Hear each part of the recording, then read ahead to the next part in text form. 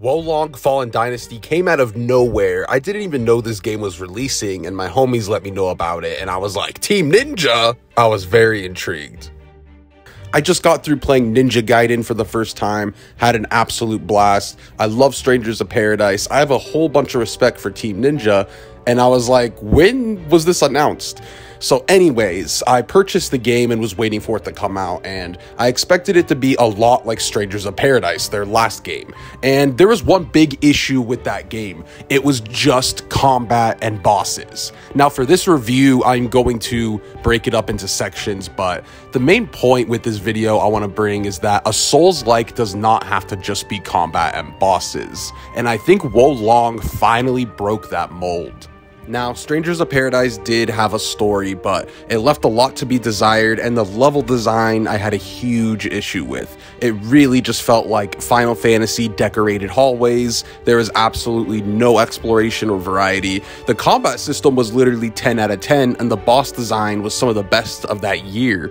But without that level design or anything, I just hop on that game for some combat, and that's it. This goes for a lot of Souls-likes, even the one Thymesia that I just reviewed. That game had some level design issues and mostly banked on its combat, and that is fine, but I think Souls-likes could do a lot more, considering FromSoft games have some of the best exploration I've played in gaming. So it's like, why do all these Souls games just prioritize combat? Like, that's not the entirety of a Souls game. So now let's talk about Wolong Fallen Dynasty and see what they did to change up the formula.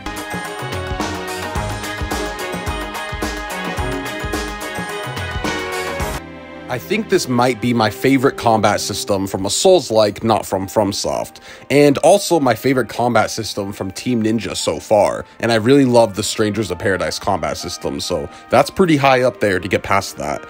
Now, what's so fun about it is you can parry anything. So when you click circle, you're going to do a really fast parry, and if you double click it, you'll dodge, but you don't dodge much in this game. You're pretty much going to be up in the enemy's face parrying them the whole time. It's a lot more like Sekiro than any other Souls game. Now, you could parry anything, and that even means the red glowing super attacks enemies throw at you. These are always unblockable. In a Souls game, an action RPG, no matter what it is, you usually have to dodge out of the way of these. It usually signals, hey, red attacks you cannot block. But this game flips it on its head. Red attacks are your best friend. If you could parry those, you're going to knock so much spirit onto their bar, which is basically their stagger meter, like the one in Sekiro. If you get their spirit fully locked, you're going to be able to do an execution just like if you were to take their HP down. This makes combat really fast, really aggressive, and you pretty much have player control the entirety of the time. Now, some people have complained this has made the game easier, and now while it is easier than other Souls-likes, it is not easy by any means. This game is still harder than most action RPGs out there, and someone who doesn't play these games will get their ass whooped a handful of times and have to learn. I actually think the difficulty complaints are absolutely ridiculous. You still can't choose your difficulty option. There's ways to lose your XP. This game is not easy by any means, and the challenge factor is not the sole reason Souls games are good. You don't need it brutally hard the entire way of the story for it to mean something. But yeah, combat is fantastic. It's super fast, smooth. It actually reminds me of Ninja Gaiden with its movement. Like, I appreciate the jump button so much, and you could hop around, do assassinations. I love just running around in this game.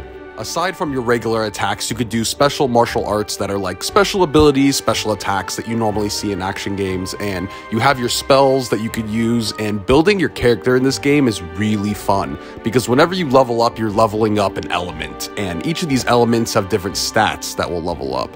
I went with fire, and I went over this in my combat guide. If anyone needs that guide, I will link it here. But on that combat guide, I talk about how you want to pick an element and just go full ham with it. So my fire was at like level 90 and I had 10 points in other stuff. My fire abilities were outrageous, and you could go change those stats at any time in the hub. You could just go swap it to water, earth, whatever you want. So there's lots of build variety in this game, and using spells and specials are all super fun. Enemy variety was good too, but it mostly came in the bosses, because sometimes you'd see repeats of mini bosses or regular enemies, but it wasn't enough to ever annoy me, and there was so much boss variety that I was really happy about that, and the game was pretty girthy. I finished at around close to 50 hours, and that's good for a Souls-like. But yeah, we all expected the combat to be good in this game, and I want to get onto the points that I found very fantastic about this game.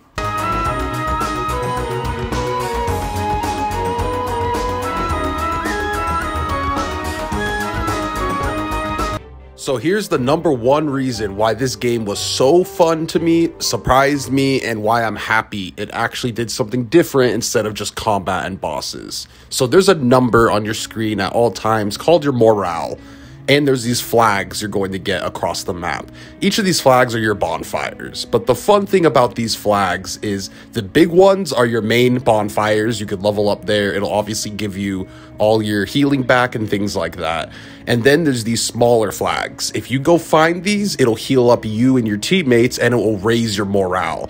The higher your morale, the more damage you're going to do, and basically less damage you're going to take.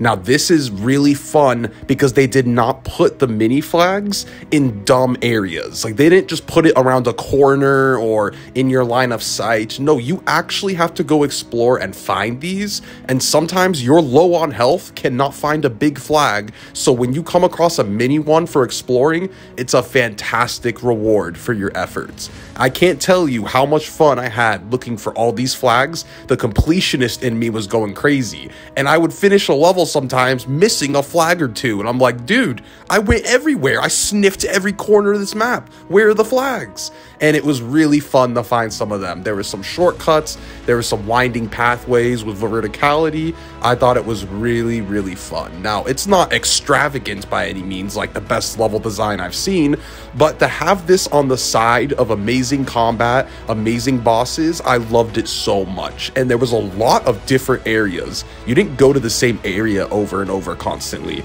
Lots of different variety in the areas, and exploring them was fun almost every single time. You had a couple shitter levels, of course, but I want to say 95% of the levels I had a blast exploring and fighting in. Of course, getting all the flags on PlayStation is tied to getting the Platinum Trophy as well, so there's a whole bunch of reasons to go for these flags. It's a whole bunch of fun, and the morale flag idea they had, I thought was brilliant. I was so scared that I was going to go and just see hallways of enemies up into a boss, but I was actually proven completely wrong. This game has decent level design, good ideas, and plenty of content to tackle without buying DLC or the season pass. There is a season pass, but I finished this game and was like, yeah, that was a full product.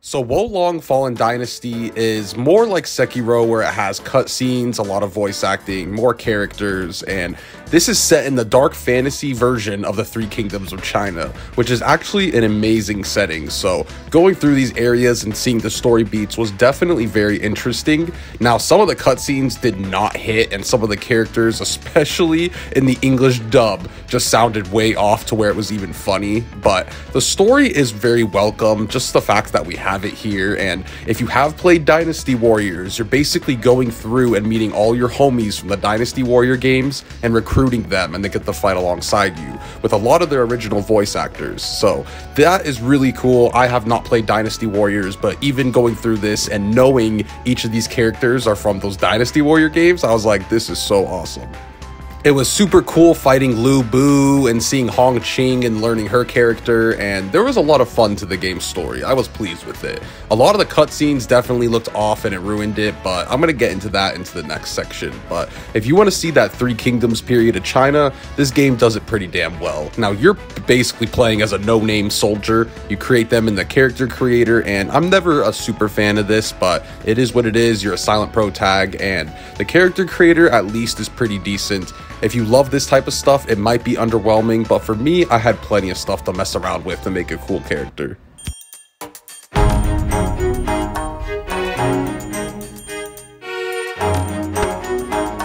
So unfortunately, Wo Long Fallen Dynasty isn't perfect, and the biggest issue with this game is the way its presentation shows, and that has to do with its graphics, its engine, and its performance.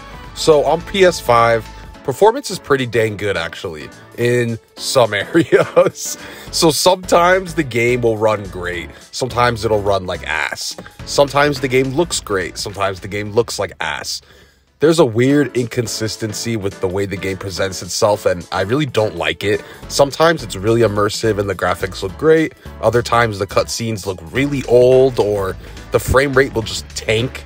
Some levels get hit harder than others, and when you do a bunch of particle effects or abilities, the frame rate will more so tank. On PlayStation 5, the graphics mode will actually hold 60 FPS in the resolution mode for a little bit, but then just starts getting all wonky. The FPS mode, though, unfortunately doesn't hold 60 FPS the entirety of the time, but it's pretty dang close. The worst part about this, though, is none of this seems necessary. Team Ninja's engine needs a change. Like, this just looks old and unstable, like it's being held together with duct tape. The fact that Strangers of Paradise was like this and now Wo Long is like this, the engine just needs a change or some better optimization, because I know the PC port also had some issues and it just rings of unstable, and I wish it wasn't like this because the game is so damn good. I had such a good time with it, but the only time was when my eyes were just looking at some disgusting environmental details or whatever it was the frame rate was tanking during a fight.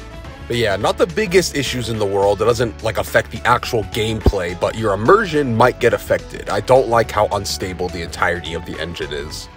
Wo Long Fallen Dynasty genuinely surprised me, and I think it's my favorite game of the year so far. The combat system was just incredibly fun. I love the level design and the idea of the flags and morality. The story was interesting and the characters were fun. This game is honestly a decent package, and I would recommend it full price if you are a Souls fan or love action RPGs, or if you're a Dynasty Warriors fan. This is one of Team Ninja's best, and it just shows how much an amazing combat system can be enhanced when it's accompanied by great level design. I hope you guys enjoyed my Wo Long Fallen Dynasty review. If you did, make sure to leave a like and definitely subscribe if you want to look forward to more of my upcoming videos. I really appreciate you guys, and as always, have the most fantastic day. I will see you soon. Peace.